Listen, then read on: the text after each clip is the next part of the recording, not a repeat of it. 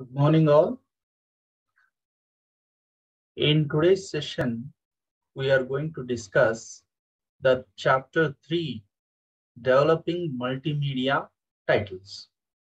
So here, especially, we are going to discuss how to create multimedia titles. What are the stages or what are the steps we are following to create multimedia titles? So there are various steps we are following for developing interactive multimedia titles. So we follow 3 phases of multimedia development, and they involve the phase 1 as planning. So in planning, there are six steps. Developing the concept, stating the purpose, identifying the target audience, determining the treatment, developing the specifications, storyboard, and navigation. And after that, in the phase 2 is creating. It takes 2 steps. Step 7 and 8, developing the content and authoring the title. And in the third phase is a testing, and the last step 9, testing the title. So after developing the title, how it will perform. Its performance can be measured with testing, the last phase of the developing interactive multimedia. Now, let us see one by one, phase 1. So the first phase is the planning phase. In the planning phase, the step 1 tells developing the concept. Multimedia titles ಗಳನ್ನ ಹೇಗೆ develop ಮಾಡಬೇಕು ಅನ್ನೋದನ್ನ face 1 ನಲ್ಲಿ 1ನೇ step ಹೇಳುತ್ತೆ. Here every multimedia project originate as an idea. ಯಾವುದೇ multimedia project ಅನ್ನ ತಯಾರು ಮಾಡ್ಬೇಕಂದ್ರೆ ಒಂದು ಐಡಿಯಾ ಮುಖಾಂತರ ಪ್ರಾರಂಭ ಆಗುತ್ತೆ. ಅಂದ್ರೆ ನಿಮ್ಮ ಹತ್ರ ಒಂದು ಐಡಿಯಾ ಇರಬೇಕು, ಒಂದು ಪ್ಲಾನ್ ಇರಬೇಕು. ಅಂದ್ರೆ ನಾನು ಈ ರೀತಿಯಾದಂತ ಒಂದು ಮಲ್ಟಿಮೀಡಿಯಾ ಟೈಟಲ್ ಅನ್ನ ಕ್ರಿಯೇಟ್ ಮಾಡಬೇಕಾಗಿದೆ. So without idea, you cannot do anything. So hingagi, there must be a concept. So on which concept you want to develop the multimedia title. The idea for what was to become a series of very popular multimedia titles. Nimatra multimedia idea ಹೇಗಿರಬೇಕು ಅಂತಂದ್ರೆ ಅದು series of ಕೆಲವೊಂದು popular multimedia titles ಗಳು ಹೇಗಿದಾವೆ ಆ story ತರ create ಮಾಡ್ಲಿಕ್ಕೆ ಬರುವಂತಿರ್ಬೇಕು.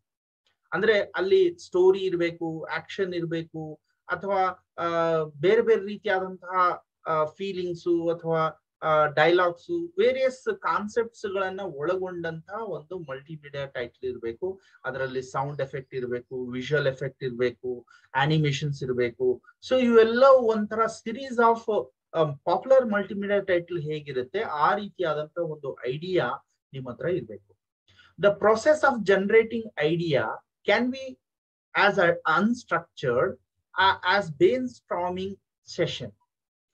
So ಯಾವುದೇ idea ಅನ್ನೋದು ಸುಮ್ನೆ ಬರೋದಿಲ್ಲ, ಅದು ಯಾವುದೇ ಪ್ಲಾನಿಂಗ್ ರೂಪದಲ್ಲಿ ಇರೋದಿಲ್ಲ. ಅನ್ಸ್ಟ್ರಕ್ಚರ್ಡ್ ಅಂದ್ರೆ ಅನ್ಪ್ಲಾನ್ಡ್ ಅಂತ. ಅಂಡ್ ಅದು ನಮ್ಮ ಬ್ರೈನ್ ನಿಂದ ಕ್ರಿಯೇಟ್ ಆಗಿರ್ಬೇಕು. ಸ್ವಲ್ಪ ಬ್ರೈನ್ ಸ್ಟಾರ್ಮಿಂಗ್ ಪ್ರೊಸೆಸ್ ನಿಂದ ಅದು ಜನರೇಟ್ ಆಗ್ತದೆ. ನೀವು ವಿಚಾರ ಮಾಡಬೇಕು ಯಾವ ಕಾನ್ಸೆಪ್ಟ್ ಮೇಲೆ ನಿಮ್ಗೆ ಮಲ್ಟಿಮೀಡಿಯಾ ಟೈಟಲ್ಸ್ ಗಳನ್ನ ಜನರೇಟ್ ಮಾಡಬೇಕಾಗಿದೆ, ಅವಾಗ ಮಾತ್ರ ನೀವು ಒಂದು ಐಡಿಯಾನ ಕ್ರಿಯೇಟ್ ಮಾಡ್ಲಿಕ್ಕೆ ಸಾಧ್ಯತೆ ಆಗ್ತದೆ. So the company might have A process for generating new product ideas that includes asking questions about the current product line. ಇಲ್ಲಿ ಒಂದು ಉದಾಹರಣೆ ಹೇಳಿದಾನೆ. ಏನಂದ್ರೆ ಒಂದು ಕಂಪನಿ ತನ್ನ ಪ್ರಾಡಕ್ಟ್ಸ್ ಗಳನ್ನ ಮಾರುಕಟ್ಟೆಗೆ ಲಾಂಚ್ ಮಾಡಬೇಕಾಗಿದೆ ಅಂದ್ರೆ ಅವರು ಯಾವ ರೀತಿಯಲ್ಲಿ ಐಡಿಯಾಸ್ ಗಳನ್ನ ತರ್ತಾರೆ ಅಂತಾರೆ. ಆ ಪ್ರಾಡಕ್ಟ್ ಗೆ ಸಂಬಂಧಪಟ್ಟಂತಹ ಕ್ವಶನ್ಸ್ ಗಳನ್ನ, ಡೌಟ್ಸ್ ಗಳನ್ನ, ಅದನ್ನೇ ಒಂದು ಐಡಿಯಾ ಮಾಡಿಕೊಂಡು ಅದನ್ನೇ ಕಸ್ಟಮರ್ಸ್ ಗಳಿಗೆ ಅಂಡರ್ಸ್ಟ್ಯಾಂಡ್ ಮಾಡುವಂತಹ ರೀತಿಯಲ್ಲಿ ಪ್ರಾಡಕ್ಟ್ಸ್ ಗಳನ್ನ ಮಾರುಕಟ್ಟೆಗೆ ಲಾಂಚ್ ಮಾಡ್ತಾರೆ. ಸೊ ಆ ರೀತಿಯಾದಂತಹ ಐಡಿಯಾಸ್ ಗಳು ನಿಮ್ಮ ಹತ್ರ ಇರಬೇಕು ಅಂತ ಹೇಳಿ. ಅದೇ ರೀತಿಯಲ್ಲಿ you might have some series of questions. So ಕ್ವಶನ್ಸ್ಗಳು ನೀವು ಕೇಳ್ಕೋಬೇಕು, ಆ ಕ್ವಶನ್ಸ್ ಗಳಿಗೆ ಉತ್ತರವನ್ನ ಹುಡ್ಕೋತಾ ಹೋದ್ರೆ ಐಡಿಯಾ ಆಟೋಮೆಟಿಕಲಿ ಜನರೇಟ್ ಆಗ್ತದೆ. For example, how can we improve it? ಈಗ ನೀವು ಮಲ್ಟಿಮೀಡಿಯಾ ಟೈಟಲ್ಸ್ ಗಳನ್ನ ಕ್ರಿಯೇಟ್ ಮಾಡ್ತಾ ಇದ್ದಾರೆ ಅಂದ್ರೆ ಅದು ಹೆಂಗ್ ಇಂಪ್ರೂವ್ ಮಾಡಬೇಕಾಗಿದೆ? First thing is you should make it fast. ಬಹಳ ವೇಗವಾಗಿ ಕ್ರಿಯೇಟ್ ಮಾಡಬೇಕು. Use better quality graphics. ಇವಾಗೆಲ್ಲ HD ಗ್ರಾಫಿಕ್ಸ್ ಗಳನ್ನ, ಹೈ ಡೆಫಿನಿಷನ್ ಗ್ರಾಫಿಕ್ ಇಮೇಜಸ್ ಗಳನ್ನ ಯೂಸ್ ಮಾಡ್ತಾ ಇದ್ದಾರೆ, ಅದನ್ನೇ ನೀವು ಯೂಸ್ ಮಾಡಬೇಕು. ಅಥವಾ ಕಂಟೆಂಟ್ಸ್ ಗಳನ್ನ ಹೇಗೆ ಅಪ್ಡೇಟ್ ಮಾಡ್ತಾ ಹೋಗ್ಬೇಕು ಅದರ ಬಗ್ಗೆ ನೀವು ವಿಚಾರ ಮಾಡಬೇಕು to improve your multimedia titles. The second question is, how can we change the content to appeal to different market? ಈಗ ಮಾರುಕಟ್ಟೆ ಬೇರೆ ಬೇರೆ ರೀತಿಯಲ್ಲಿ ಇರುತ್ತೆ. ಆಮೇಲೆ ಆ ಮಾರುಕಟ್ಟೆಗೆ ತಕ್ಕಂತೆ ಅದಕ್ಕೆ ಕನ್ಸ್ಯೂಮರ್ಸ್ ಗಳು ಇರ್ತಾರೆ. ಈಗ ಉದಾಹರಣೆಗೆ, if you want to concentrate only on the product line which attracts consumers, ಈಗ ಡೇ ಟು ಡೇ ಲೈಫ್ ನಲ್ಲಿ ಯೂಸ್ ಮಾಡುವಂತ ಪ್ರಾಡಕ್ಟ್ಸ್ ಗಳ ಬಗ್ಗೆ ನಾವು ಮಲ್ಟಿಮೀಡಿಯಾ ಟೈಟಲ್ ಕ್ರಿಯೇಟ್ ಮಾಡಬೇಕಾಗಿದೆ ಅಂದ್ರೆ ಕನ್ಸ್ಯೂಮರ್ ಕಾನ್ಸಂಟ್ರೇಟ್ ಮಾಡಬಹುದು. R if you want to create A multimedia title for education purpose, then you should concentrate education market like school, colleges, or where the training sessions are going on. So anta education market anna ನೀವು concentrate ಮಾಡಬೇಕು. Otherwise if you want to create A sophisticated corporate multimedia title, so corporate multimedia titles ಗಳಲ್ಲಿ professional training, skill enhancement trainings ಗಳನ್ನ ಮಾಡ್ತಾರೆ. ಅವರಿಗಾಗಿ ನೀವು ಏನಾದ್ರೂ multimedia title create ಮಾಡ್ತಾ ಇದ್ದೀರಿ ಅಂದ್ರೆ, so it should concentrate on those market, corporate market ಅಂತ ಹೇಳಿ. That is the second question. And the third question is, how can we take advantages of new technology? So technology every day upgrade ಆಗ್ತಾ ಇದೆ, update ಆಗ್ತಾ ಇದೆ. ಇವಾಗೆಲ್ಲ ನಾವು virtual reality ಮತ್ತು speech recognition ಅನ್ನುವಂತ ಹಲವಾರು ಹೊಸ ಹೊಸ ಟೆಕ್ನಾಲಜಿಯನ್ನ ಇಂಪ್ಲಿಮೆಂಟ್ ಮಾಡ್ತಾ ಇದೀವಿ. ಆಮೇಲೆ ಬಯೋಮೆಟ್ರಿಕ್ಸ್ ಗಳನ್ನ ಯೂಸ್ ಮಾಡ್ತಾ ಇದೀವಿ. ಈ ಎಲ್ಲಾ ಟೆಕ್ನಾಲಜಿಗಳನ್ನ ನಮ್ಮ ಮಲ್ಟಿಮೀಡಿಯಾ ಟೈಟಲ್ ನಲ್ಲಿ ಎಷ್ಟು ಎಫೆಕ್ಟಿವ್ ರೀತಿಯಲ್ಲಿ ಯೂಸ್ ಮಾಡ್ಕೋಬಹುದು ಅದ್ರ ಬಗ್ಗೆ ನೀವು ಕಾನ್ಸಂಟ್ರೇಟ್ ಮಾಡಬೇಕಾಗುತ್ತೆ. And as well as you should also take the answer for the following questions. How can we make it disposal? ಈಗ ನೀವು ಯಾವುದೇ ಮಲ್ಟಿಮೀಡಿಯಾ ಟೈಟಲ್ಸ್ ಕ್ರಿಯೇಟ್ ಮಾಡಿದ ನಂತರ ಅದನ್ನ ಹೇಗೆ ಡಿಸ್ಪೋಸ್ ಮಾಡಬಹುದು, ಅಥವಾ ಅದರ ಅವಶ್ಯಕತೆ ಇಲ್ಲ ಅಂದಾಗ ಅದನ್ನ ಹೇಗೆ ಅಳಿಸಬಹುದು ಅನ್ನೋದ್ರ ಬಗ್ಗೆ ಕೂಡ ಥಿಂಕ್ ಮಾಡಬೇಕು. ಯಾಕೆಂತಂದ್ರೆ ಸೊ ಸುಮ್ನೆ ಕ್ರಿಯೇಟ್ ಮಾಡೋದು ಅಷ್ಟೇ ಅಲ್ಲ, ಅದು ಅನ್ವಾಂಟೆಡ್ ಅನ್ಸಿದಾಗ ಅದನ್ನ ಡಿಸ್ಪೋಸಲ್ ಹೇಗೆ ಮಾಡಬೇಕು ಅದು ಕೂಡ ನೀವು ವಿಚಾರ ಮಾಡಬೇಕಾಗುತ್ತೆ. As well as how can we change it from single title to series? So ಕೇವಲ ಒಂದು ಟೈಟಲ್ ಕಿಂತ ಅದನ್ನ ಸೆಟ್ ಆಫ್ ಟೈಟಲ್ಸ್ ಗಳ, ಅಂದ್ರೆ ಒಂದೇ ಮಲ್ಟಿಮೀಡಿಯಾ ಟೈಟಲ್ ಮಾಡೋ ಬದಲಾಗಿ ಅದರ ಸೀಕ್ವೆಲ್ ಗಳನ್ನ ಅಥವಾ ಸಿರೀಸ್ ಗಳನ್ನ ಮೋರ್ ದನ್ ಒನ್ ಎಪಿಸೋಡ್ ರೀತಿಯಲ್ಲಿ ಟೈಟಲ್ಸ್ ಗಳನ್ನ ಹೆಂಗ್ ಮುಂದುವರಿಸಬೇಕು ಅದ್ರ ಬಗ್ಗೆ ಕೂಡ ನೀವು ವಿಚಾರ ಮಾಡಬೇಕಾಗುತ್ತೆ. And how can we ರೀಪ್ಯಾಕೇಜ್ R repurpose hour content? ನಿಮ್ಮ ಕಂಟೆಂಟ್ಸ್ ಗಳನ್ನ ಪದೇ ಪದೇ ಹೇಗೆ ರಿವೈಸ್ ಮಾಡಬಹುದು ಅಥವಾ ಅದನ್ನ ಕಂಟೆಂಟ್ಸ್ ಗಳನ್ನ ಚೇಂಜ್ ಮಾಡಬಹುದು. ಫಾರ್ ಎಕ್ಸಾಂಪಲ್, ಬುಕ್ಸ್ ಇರ್ಬೋದು, ಬುಕ್ಸ್ ನಲ್ಲಿ ಎಡಿಷನ್, ವಾಲ್ಯೂಮ್ಸ್ ಅಂತ ಹೇಳಿ ಬರ್ತವೆ. ಮೂವೀಸ್ ಗಳಲ್ಲಿ ಫಸ್ಟ್, ಸೆಕೆಂಡ್ ಸೀಕ್ವೆಲ್ಸ್ ಗಳು ಬರ್ತವೆ. ಗೇಮ್ಸ್ ಗಳಲ್ಲಿ ವರ್ಷನ್ಸ್ ಗಳು ಬರ್ತವೆ, ಫಸ್ಟ್ ವರ್ಷನ್, ಸೆಕೆಂಡ್ ವರ್ಷನ್. ಈ ರೀತಿ ಸುಮಾರು ಕಾನ್ಸೆಪ್ಟ್ ಗಳು ನೀವು ಏನ್ ಮಾಡ್ಬೇಕಾಗುತ್ತೆ, ರಿವಿಷನ್ ಮಾಡ್ಬೇಕಾಗುತ್ತೆ ಮತ್ತು ರೀಲಾಂಚ್ ಮಾಡ್ಬೇಕಾಗುತ್ತೆ.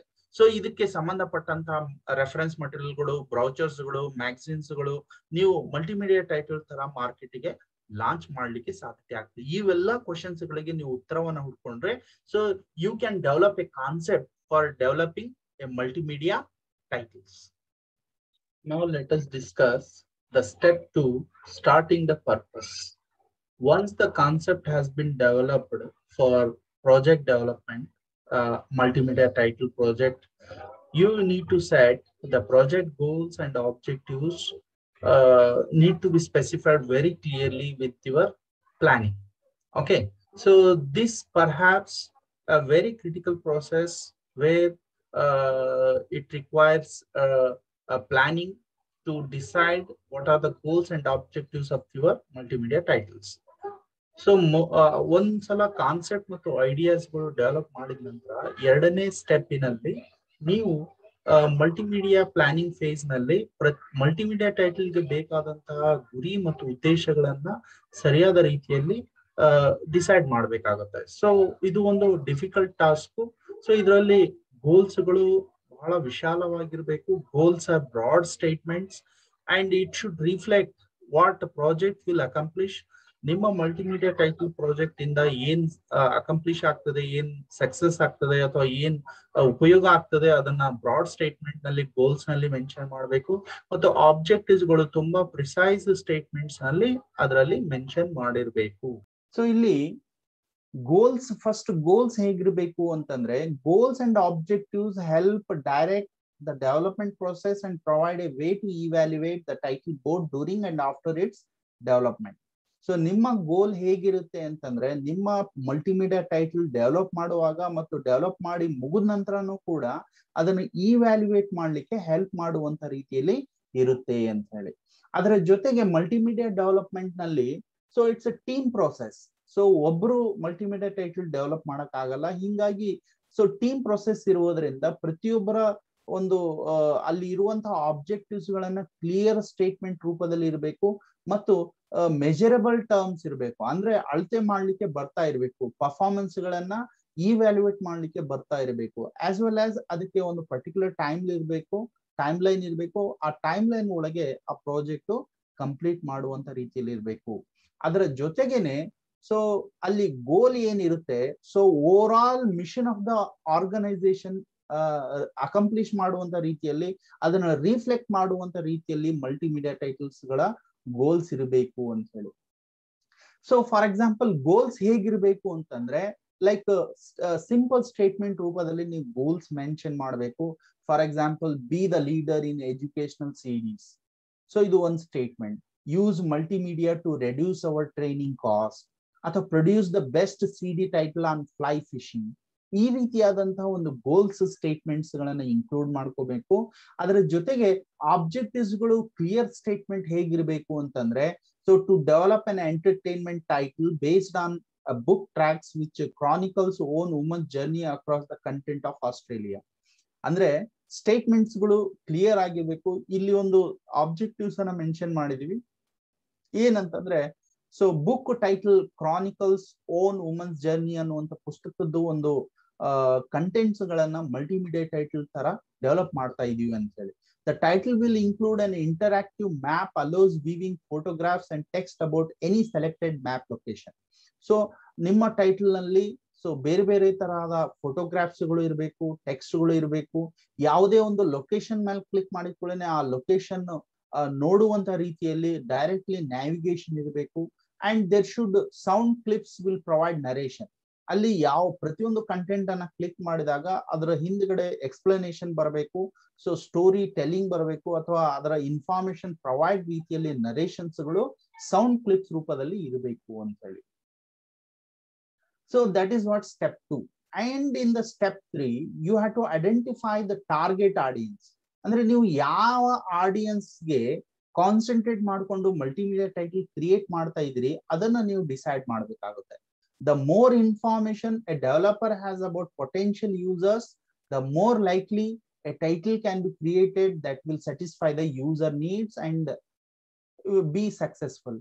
ಒಂದು ಮಲ್ಟಿಮೀಡಿಯಾ ಟೈಟಲ್ ಸಕ್ಸೆಸ್ಫುಲ್ ಆಗ್ಬೇಕಂದ್ರೆ ಯಾವ ಒಂದು ಆಡಿಯನ್ಸ್ ಕಾನ್ಸಂಟ್ರೇಟ್ ಮಾಡ್ಕೊಂಡು ನೀವು ಕ್ರಿಯೇಟ್ ಮಾಡ್ತೀರಿ, ಅವರಿಗೆ ಸ್ಯಾಟಿಸ್ಫೈ ರೀತಿಯಲ್ಲಿ ನೀವು ಕ್ರಿಯೇಟ್ ಮಾಡಿದ್ರೆ, ಅವರ ಅವಶ್ಯಕತೆಗಳನ್ನ ಪೂರೈಸಿದ್ರೆ, ಸೊ ದೆನ್ ನಿಮ್ಮ ಮಲ್ಟಿಮೀಡಿಯಾ ಟೈಟಲ್ ಸಕ್ಸೆಸ್ಫುಲ್ ಆಗ್ತದೆ ಅಂತ ಹೇಳಿ.